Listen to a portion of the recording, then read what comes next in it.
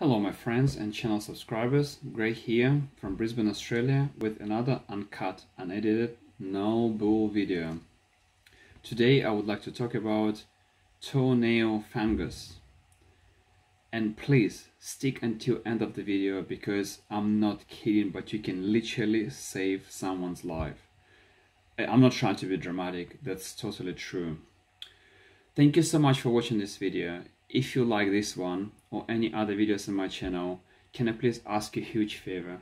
Please hit the subscribe button, hit the notification button so you don't miss any videos on my channel. Also, I would like to emphasize this video comes from a series of videos. I'm not a doctor. Seriously guys, I'm not a doctor. I'm the guy that reading a lot of research papers, trying to keep up with latest research and translating it to plain English, so I supply enough information for all people that are interested to understand more about their health and how to help themselves in not so trivial situations. So let's start. I intended to make that video a long time ago, and amount of information keep coming, and my research was totally overwhelming, and I guess I wasn't ready to give half of that information away because it might have confused people rather than help. So let's start from the beginning, why it is so important to me. My family and I, from the moment I was born, I remember always fought nail fungus. It's actually terrible. At some stages it may eat nail to the nail bed and peel away, and it looks disgusting. It's not contagious, by the way, but it looks disgusting, it looks painful, and it is painful. It's not visually appealing. It's not something you ever would like to get. Right, so I start kind of thinking, what can I do about this? Because I had enough. Look, you would like to go swim in the ocean, in a swimming pool. People look at you like, hey, you know, don't come to a swimming pool. It's looking really disgusting. What if I get it? Go away. You know, that was really not pleasant. So I start talking to friends and doctors, and I say, hey, there's a lacquer that you can kind of put on nail, and within a couple of months to a year, while nail bed will grow and nail will grow out, it will actually fix itself. Well, I tried for 2 years. Nothing happened. Nothing happened. And I say, you know, enough is enough. I will see if there's any oral medicine I can take. So I don't want to name any names. So there's one medicine that works for many people, but you know, doctors warn it's pretty strong medicine. Try, see how you go. On my 4th tablet, I had such a big immune reaction, end up in hospital. It was pretty severe allergic reaction that it was my first ever reaction in my entire life. And like, oh, what's going on? So took me probably a good 3 years to get over that reaction. I was in fear of that. I say, you know what, I will live with nail fungus forever. I just don't want to experience that anymore. I feel like I'm just dying. And then I say, you know what, I had enough as well. It should be some sort of cure. It's unfair that I've got it. So I went to a different doctor and say, look, I took that medication, it resulted in reaction. What would you suggest? He said, look, there's not much you can do. That's the only one that works. But you've got other medications that basically reduce yeast infection in women. I don't want to mention anymore. But also yeast and fungus, basically very correlating to one another. Would you like to try that one? I said, yeah, sure. So I started taking that medication, and after 2 months, my nail fungus started growing out. And after probably 6 to 7 months, my nail fungus disappeared. I was rejoicing. That was probably the best moment of my life. I didn't expect ever to get rid of the fungus. And when nail grew out completely, was no fungus, I stopped medication.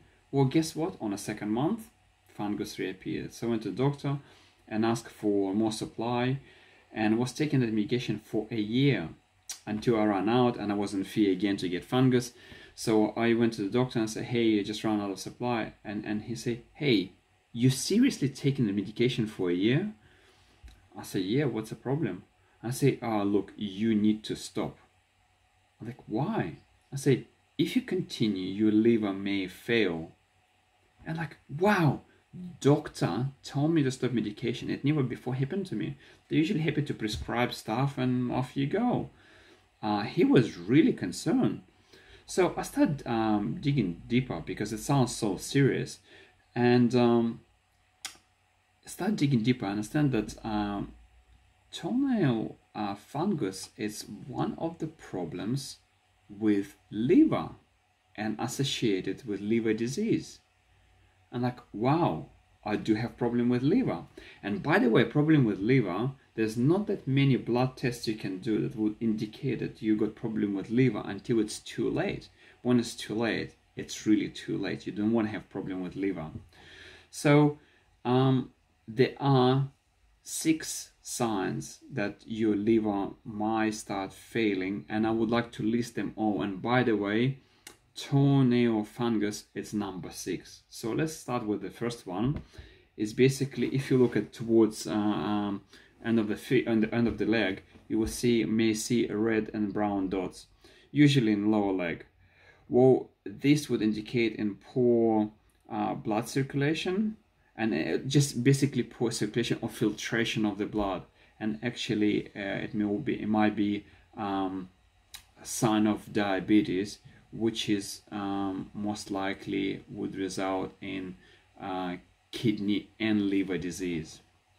The sign number 2 that you got problem with liver, it's kind of again towards end of the leg. You have like what they call spider veins. It's basically like little spider web. Actually, if you see it, definitely immediately look for doctor's help.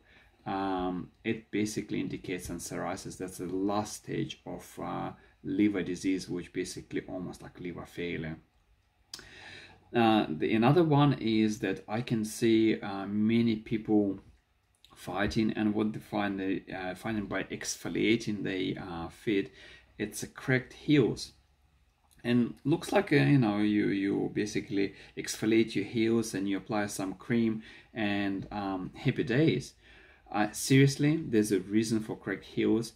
It could be vitamin B3 deficiency and omega-3 fatty acid deficiency. Our diets, most of the fats that we consume, they are omega-6s. And omega-6s are counteract omega-3s. People think, oh yeah, omega is omega. No way. If your omega-3 levels are low, there's all sorts of problems, including liver problems. So cracked heels, vitamin B3 and omega-3s, really important. Then itching of the bottom of the foot. That's the interesting one, because it's like, hey, how is that a problem? It basically indicates of liver basically clogged up, or there's a fluid retention in the liver. Liver is a filter of the human body. If it's clogged, the whole system is in trouble. So please talk to your doctor about that. Another disease called pitting edema. I think it's like almost like later stages of liver failure. So towards end of the leg, they're a little bit chunky, and when you press on the skin and with the finger and you take your finger off, it's kind of the dent stays. So it's basically fluid retention in a leg, and it does indicate that liver is failing as well. And the last one is toenail fungus. Why is that? It's basically starts with actual, not the liver, it starts in the gut. So we got overgrowth of imbalance of flora, which basically result in a lot of yeast in the body, and it results in breeding fungus.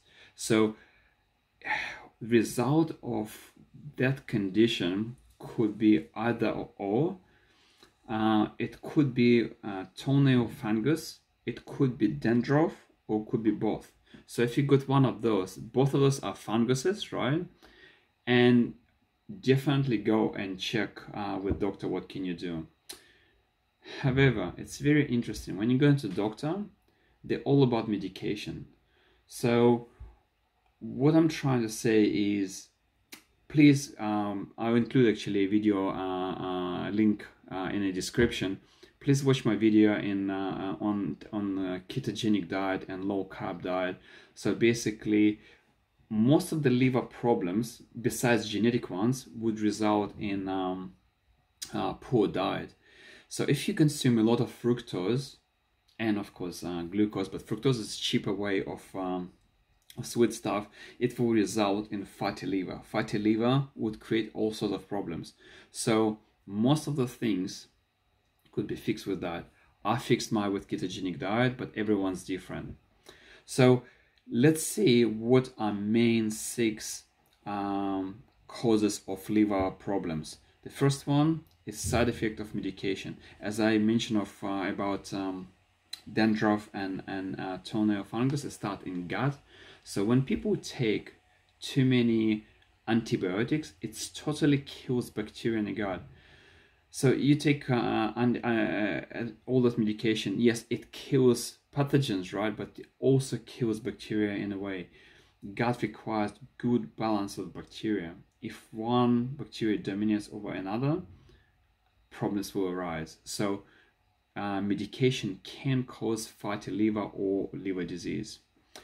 Second one and most common one is high sugar diet. When I say high sugar, it's actually high in fructose, because sugar would basically spike insulin, when fructose does not spike insulin and goes straight in the liver and results in a process where basically liver deposit fats around itself and become suffocated. So watch your diet. That helps a lot to avoid liver diseases.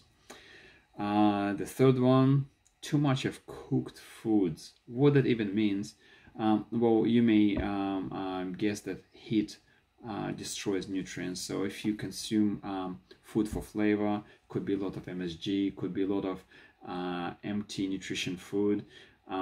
Our body expects nutrients as vitamins and minerals. If you don't supply that, liver wouldn't function well. And fourth one, low amount of vegetables in a diet. When I say vegetables, I really would like to emphasize cruciferous vegetables, because they fight estrogens, and also green leafy vegetables, spinach, kale, all of those. So don't go crazy on them, but you must include them in your diet to have a good liver. Number 5 that people thought would be number 1, but it's actually number 5, excessive alcohol. The reason why it's number 5, it's not that not uncommon, it's basically given. People know when they consume alcohol. Alcohol is a toxin, cannot be processed by body at all. It goes straight to liver. And by the way, when people consume alcohol, the liver stops all its processes to break down toxins and alcohol. So you're not only overloading liver, you basically also stopping liver from attending to any other process in the body.